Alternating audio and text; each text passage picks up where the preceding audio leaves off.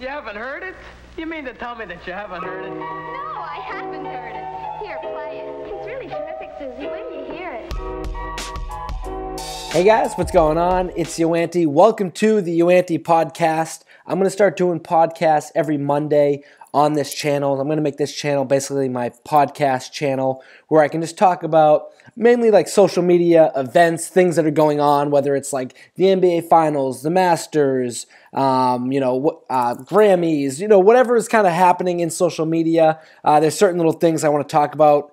I want to mainly talk about the Jordan cry face meme today, but essentially that's what my podcast is going to be, just whatever kind of is going on in the world. If it is like, mainly entertainment or funny, I might try to do one every Monday. I'm going to try to do one every Monday and then basically kind of wrap up what happened in the weekend, maybe whether it's sports, news, entertainment, just kind of whatever I feel like I want to give my 2 cents on. I was going to do an audio podcast, but I feel like straight audio, I don't know. I'm just such a YouTube video guy. I feel like it would be weird for me not to have video. So essentially, hopefully I'll keep them around 20 minutes. If they go longer, it is what it is. This is just for anyone that wants to hear me ramble and my thoughts and crap like that. I am going to have a Twitter handle for the show. It's at YoAnty Podcast. So if you have any questions, any comments about stuff I said, any funny stuff or tweets, memes, whatever, send it to YoAnty Podcast, and I'll try to interact on there as well as my normal Twitter. But it'll just be a good place for if you watch the specific show, and a good place just to find when a show gets posted and stuff like that. If I want to do it more often, maybe I will. We'll see. So I guess let's just get into the first topic. Obviously, on the weekend, the Masters, a stunning turn of events. The tournament was over. I think people literally started tuning out. No one could compete. There was no scoring. We're like, no one's going to catch Spieth. Dustin Johnson couldn't hit putts. Just it wasn't happening. The only way that someone else was going to win it if Spieth blew it, and he did. And here's the thing, going into the Masters, oh wow, a lot of hand motion. I've got to keep my hands down. I'm going to do hand motions under the table because it's, wow, there was a lot of hand motion there in that last 2 minutes and 26 seconds. So the thing with Spieth is going into the Masters, everyone was like, oh, a lot of hat adjusting too. I got to get used to this. That's why I think the audio version would be better, because you wouldn't see my hands and my hat. A lot of touching going on. I see. That's why maybe I will do audio, just so, because I move too much. I'm an animated talker. Okay. So going into the Masters, I was like, I didn't like Spieth to win because Spieth hasn't really been playing that great all year. He has one tournament win. He's been playing good, obviously, but he hasn't been the same Spieth as last year. There's a little bit of a hangover. So going in, I didn't love him to begin with. I put my money on Hideki Matsuyama, and I actually thought Jason Day, because he was so hot coming in, I thought he was going to have a really good chance, but whatever. Spieth got hot, started playing well. However, on Saturday, on 17 he bogeyed, 18 he double bogeyed to go into Sunday. So there were signs that he was slowly, like the little thread was kind of coming off, and it all just kind of imploded when he went, bogey, quad bogey, and that was it. When he put the second one in the water, it was completely, that was the end. The Masters was over.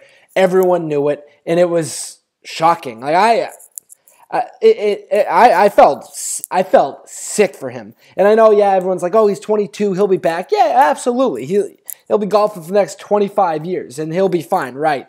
But like, as a competitor, when like you're like, when you're like, he won. Like I think in his own head, he knew he was going to win too, and all of a sudden you could literally, he looked white as a ghost. He's like, oh my god, how did this happen? And I think the most painful thing of all is when he had to put the green jacket on Willett in the clubhouse, and he like was falling over. Just like literally, like he had to have puked somewhere. He had to just been like, I'm so sick, I gotta puke, because he just looked lifeless, and totally understandable. Like if I was him on that when I hit it in the water, I just would have jumped in the water and probably just drowned myself. That's like, dude, that's the only option. Like, how do you, like, that's so brutal. You had to put the jacket on him and then stand there just like, he's just like, I'm surprised he didn't just faint.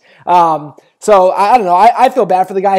And here's the thing is people were hammering on him. It's so funny how people love to root against like the champion or the best. At times I do, but at times I really like seeing great teams win. Right now I'm seeing a lot of hate against the Golden State Warriors because they're so nasty. Like between the Spurs-Golden State game the other night, so much Golden State hate. Everyone wants the best team to lose. And I'm not that way, and I might be a little spoiled because I'm a Pats fan, so I'm used to always being the champion. So I appreciate great teams. Like I like, the Spurs, a team that's just been so good for so long. So what I'm trying to get at is, and I'm gonna segue to the Jordan cry face. This is gonna be the majority of this episode. The first podcast is, have we gone too far with the Jordan cry face? The obvious answer is yes. I mean, it got old. It got old really fast. However, it was still capable of being funny. And here's what I'm going to explain. If you don't know, the Jordan cry face is essentially you take Jordan crying from his Hall of Fame speech, you take the head and you put it on someone who just lost or failed. I don't even know who got the Jordan cry face first, but it kind of caught on, and the Jordan cry face is basically a symbol for, haha, you lost or you fucked up. I think it's funny the people that are outraged, like, if only people knew how, like all the old guys are like, if people knew how good Michael Jordan is, they would never disgrace him like this. I just want to be like, dude, it has nothing to do with Michael Jordan's career being good, being bad. Like, you've missed the joke. Bye. So I think if you use it at the appropriate times, it can still be funny. The problem is with social media, people want to be first with everything. So people will queue up a Jordan cry face before, let's just say Pats Broncos, right, at AFC Championship game. Before the game even started, some, internet troll or whoever, already was like, all right, I'm going to have the Brady cry face, I'm going to have the Peyton cry face. Whoever loses, I'm tweeting this out first. So they're so premeditated that it's not funny when you do, like, just a generic one. Like, even, like, putting one on Brady, like, let's say that someone put one on his face, which they obviously did after that game. It's like, oh, damn, the greatest quarterback of all time lost in a really close game where he just missed a 2-point conversion to tie to, like, go to overtime. And it would have been tied if his kicker didn't miss, a PAT.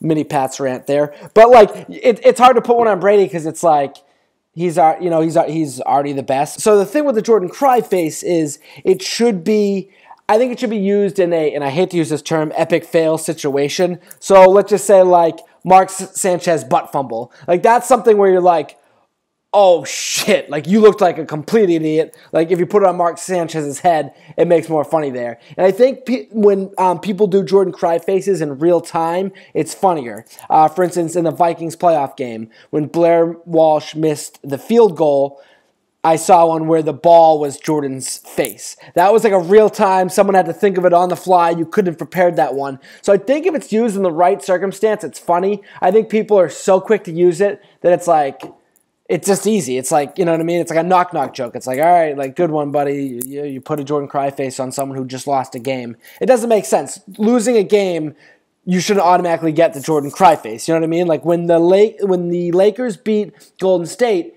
the amount of Jordan cry faces I saw in the Warriors players, and I get it, like, the Lakers suck and they lost to Golden State, but I was like, what are you talking? They have, like, that was like their fifth loss. They're still on pace to be the greatest team in NBA history and the best team I've ever seen. It's hard to, like, knock them and put a Jordan cry face on. They didn't really fuck up that bad. So to me, going forward, the only time, and we all have to make a conscious effort, the only time you should be using a Jordan cry face is on, like, a big-time blunder. Like a big-time fuck-up or big-time blunder, something where something really bad went wrong, I think you have to deserve... The Jordan cry face should be like a badge of honor. You have to deserve that and earn it. So let's cool it with the Jordan Fry face. And segueing.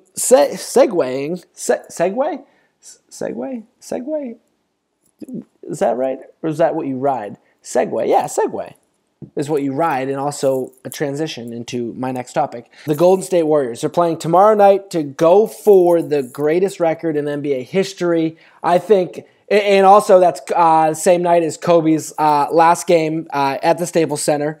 My buddy Rick is going. So that's gonna be an active night on Twitter between Golden State, whether they win or lose, and then Kobe's last game.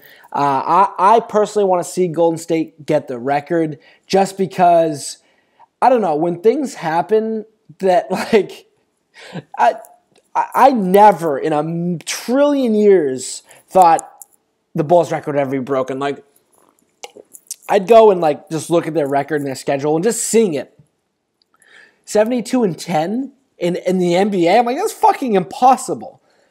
Golden State only have, if they finish the season with 9 losses, as far as I'm concerned, that's 82-0. Like, that's like a perfect season in the NFL. Like, it doesn't happen. You don't do that. So like, I am one of those guys who likes to see I guess you can call it witness greatness. You know, as a sports fan, and I have no, you know, I'm a Celtics fan, so them being in the West, there's no rivalry or anything. Celtics did beat them in Golden State, gave them the first home loss of the year, and I do think the Celtics are gonna make a good run in the playoffs.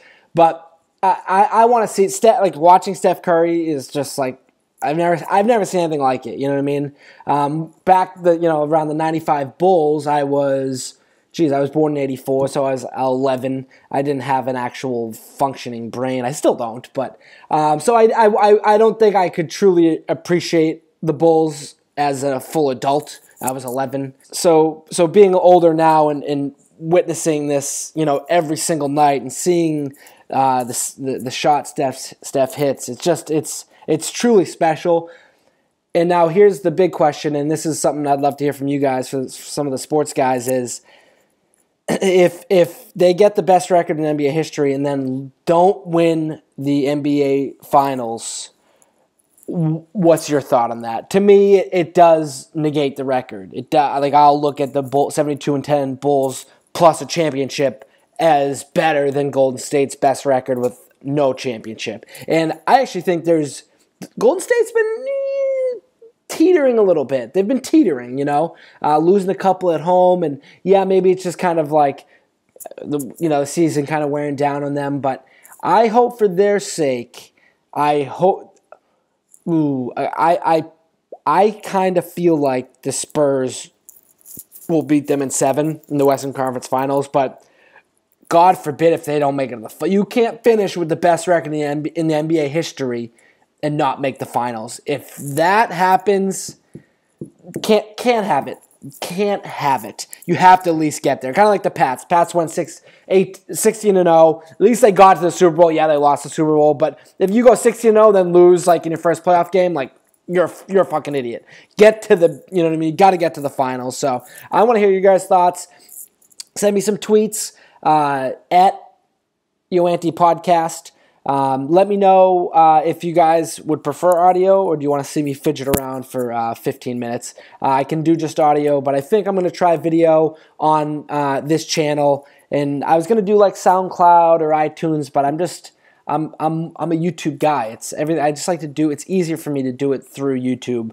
But if you have any suggestions or anything like that, I'm open. I'd like to have some guests on here. The hard part is like I can't do it live because live video feed sucks. I'll have to like Skype them in, but I want to try to get some of my friends on, maybe even like my family members or something like that. Try to mix it up a little bit as far as the content I put out there. I'm gonna mainly, like I said, keep it more entertainment, social media, what's going on in the world driven rather than sneakers. If sneakers is gonna be on my sneaker channel, this is just gonna be the YoAnty Podcast where I talk about whatever I feel like. So I think that's pretty much all I have to say right now. As you can see, I've got my mail section over there, so now you know where I keep my mail. I've got a plover right there. Pretty sure it's a plover. I mean, pretty proud of myself that I knew what a plover is, but pretty sure it's a plover. But yeah, that's the first ever YoAnty podcast. I hope they get better. I hope that I can entertain, and I'm going to try to do them every Monday. That way I don't overwhelm myself. If I can get one up a week, I think that'd be pretty good. And like I said, I want to try to have some interaction with you guys, so make sure you tweet to me, and if you see any funny stories or topics you want to hear me talk about, send them over, and I'll try to incorporate them, and I'll try to maybe do more segments too. Like maybe I'll do like a list of 5 to 7 topics I want to touch on, and I think 20 minutes is pretty good for a podcast. Some days may be longer, some days may be shorter, but I think this is good for now. And as always, thank you I want it to be more of a casual setting too, because sometimes when I make like videos like with the full camera and I'm trying to make them quick, there's not as much personality and they're a little too structured and too straightforward. I don't want to come off as like a newscaster. I want to be like, hey guys, it's YoAnty, and here's the shoe, and here's this. Like I want to try to give off a more real feel and authentic, vibe. And I think these I'll be able to do that, express my opinion a little more, say whatever the hell I want. That's my favorite thing about YouTube and all this is just being able to turn on a camera and post a video out to the whole world for anyone to watch. So hopefully I'll get better, and YoAnty Podcast, episode 1 in the books. Peace. It's impossible